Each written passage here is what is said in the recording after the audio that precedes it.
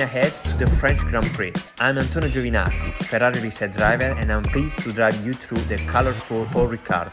Follow me down in the Snapdragon race preview. Due to its distribution of high, medium and low speed corners, this used to be a very good track for testing. After a long blast down in the straight, the track dips into a quick left-hander. From turn 3, the track gets technical. The sequence starts with a low-speed turn to the right. We need to be gentle on the throttle before moving on the next side curve. Careful on the exit, an harsher braking zone arrives quickly, getting you into the virage chicane.